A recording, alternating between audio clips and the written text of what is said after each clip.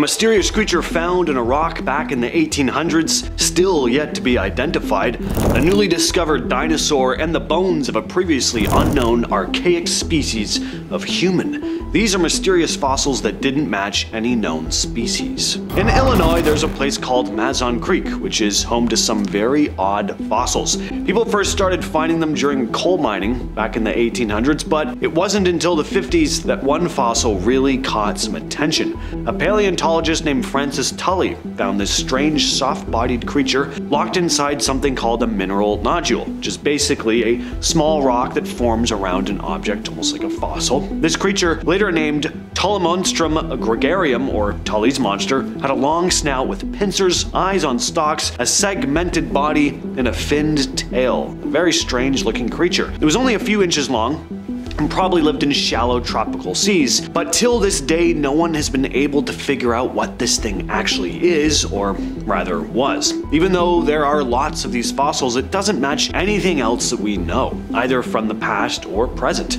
Over 60 years of research and scientists still don't know for sure, and what I mean by that is they just can't place the thing in any particular category. Some believe it could be a relative of squids, but nobody can say for sure. The Denisovans were an archaic species of human that we didn't even know existed until just over a decade ago. The first clue came in 2008 when a finger bone was found in Denisova cave in Siberia. In 2010, scientists managed to extract DNA from it, and it turned out to belong to a totally new species, now called the Denisovans. These humans lived around 300,000 to 50,000 years ago, at the same time as Neanderthals and early modern humans.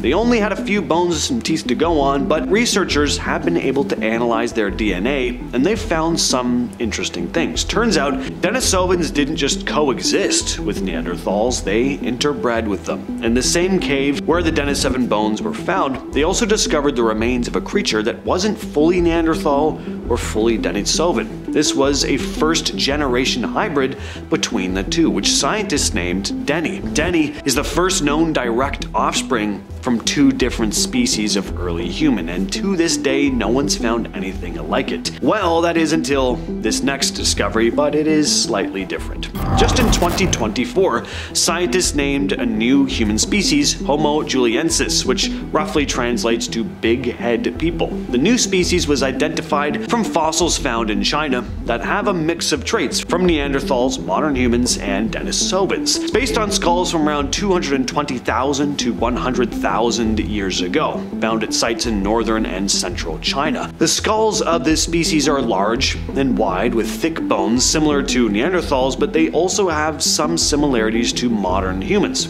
Researchers Christopher Bay and Xiuqi Wu, who led the study, said that the increasing number of fossils in East Asia means that we need new categories for these ancient humans. Just generally calling these fossils archaic Homo isn't specific enough. These early humans probably weren't isolated, and Bay and Wu think they could have been the result of interbreeding between different early species, including Neanderthals, which supports the idea that interbreeding was a huge part of human evolution. Homo juliensis isn't widely accepted yet, but a lot of experts are starting to warm up to the idea. As paleontologist John Hawks put it, naming new species helps us better communicate about ancient human evolution, and in this case the name could help clear up some of the confusion surrounding fossils from this part of the world.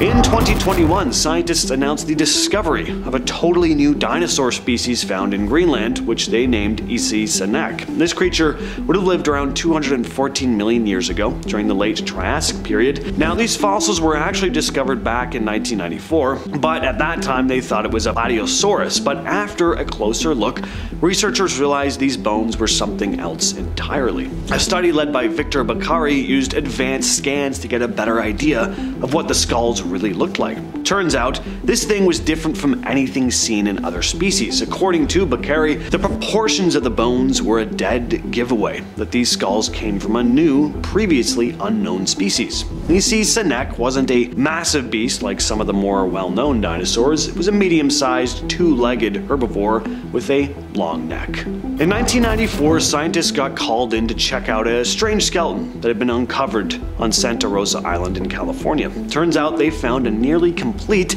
Pygmy Mammoth, which was a tiny version of the mammoth that lived on the Channel Islands during the late Pleistocene. These mammoths were way smaller than the giant mammoths that we usually think of. They only stood about 5 to maybe 6 feet tall, sometimes smaller, so not nearly as intimidating as their larger relatives. They managed to recover about 90% of the skeleton, pretty rare for fossil finds. The only parts missing were a foot, a tusk, and a couple of vertebrae. Now, why are these mammoths smaller? Well, they lived on a small island, and because of a phenomenon called island dwarfism, where some animals on islands seem to grow smaller than creatures on the mainland, these mammoths developed to be way smaller over time. Mammoth remains had been found on the Channel Islands as far back as the 1800s, but this discovery was special because it was the first nearly complete specimen, and after this find, scientists started digging up even more mammoth remains on the island, but this one's still the most intact we've got. In January of 2024, a grad student named Kyle Atkins Weltman uncovered a brand new dinosaur species dubbed Ionophron infernalis, aka the chicken from hell. This strange creature roamed Earth about 65 million years ago in the late Cretaceous. This hell chicken was a member of the Oviraptorosaur group, which means it had a beak, but this species was a lot smaller than its relatives. Similar dinosaurs could weigh up to 660 pounds, but these guys came in at just 170 pounds. Its ankle bones were especially weird. They were fused to the tibia. This could have made the dinosaur much better at running, allowing it to handle stress while moving quickly. It also lived around the same time as other dinosaurs that didn't survive the asteroid impact, but these hell chickens, they seem to have lived long after. As Weltman said, this group seemed to have maintained stability and diversity, whereas other groups suffered. My guess is they were omnivores and very versatile, switching food sources to survive. A plant that lived 47 million years ago in what is now Utah doesn't match anything that's alive today. It was first discovered in 1969. Scientists thought the plant was part of the ginseng family, but it turns out it's way more complicated than that. The plant, which has since been named Ophthalmophyton elongatum, actually belongs to an extinct family. When the first fossils were dug up, researchers, including a paleontologist Harry McGinnity, put it in the same group as plants like ginseng and ivy because of the structure of its leaves. But then another set of fossils were found, and that's when things get a bit weirder. As Stephen Manchester from the Florida Museum of Natural History said, the fossil is rare and having the twig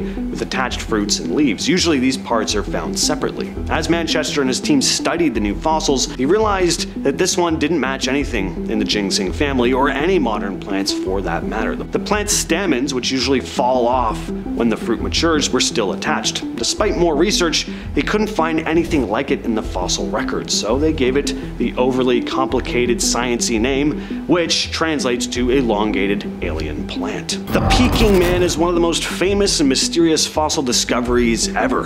Found in the 1920s near Beijing, these fossils are thought to belong to a subspecies of Homo erectus, but there's still a lot we don't understand about them.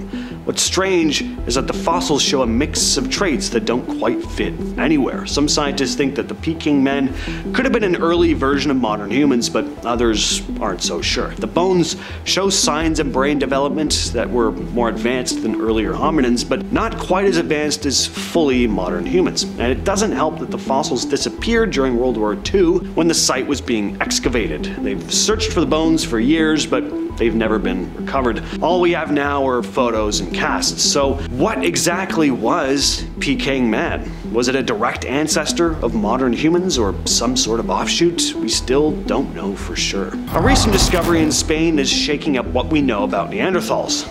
In the Prado Vargas cave in Burgos, researchers found 15 small marine fossils, an odd place to find seashells. Seemed like they'd been brought there, but why? Well, according to scientists from the University of Burgos and the University of Malaga, these fossils may have been collected just for the sake of collecting. As they put it, the fossils, with one exception, show no evidence of having been used as tools. Thus, their presence in the cave could be attributed to collecting activities, end quote. This is pretty cool, because it means Neanderthals may have been capable of more abstract thought, something we typically associate with modern humans. The researchers think the fossils could have been used for anything from decoration to bartering. It's possible they were even toys for children. What's key here is that there's no evidence of our direct ancestors being in the area at the same time. So this means Neanderthals were developing this behavior all on their own. The idea of collecting stuff, for a lack of a better word, fun, may have been a lot older than we thought, possibly dating back 39 to 54,000 years ago. As the researchers put it, these fossils can be understood as evidence of an artistic interest or an attraction or curiosity for the forms of nature, end quote. Just more proof that the Neanderthals were likely a lot more complex than we usually give them credit for. In a new study published in Communications Biology, paleontologist Pedro Macho and his team have revealed a brand new species of sauropod dinosaur called Quanxara pintiquinestra, found in Cuenca, Spain. This creature lived about 75 million years ago during the late Cretaceous, and it's one of the most complete sauropod skeletons ever found in Europe. The fossils were discovered during construction work for a high-speed train project, and Mako explains that the animal is part of a sauropod group with a name that I just can't even begin to pronounce, and was common in the northern hemisphere. The fossils show the creature had some distinct characteristics, especially in its tail vertebrae. And what's even cooler is that this may not be it. The site's preserved more sauropod skeletons, some may be new species which haven't been identified yet. With all that said, I've been your host James, and I'll catch you, yes you specifically, in the next video.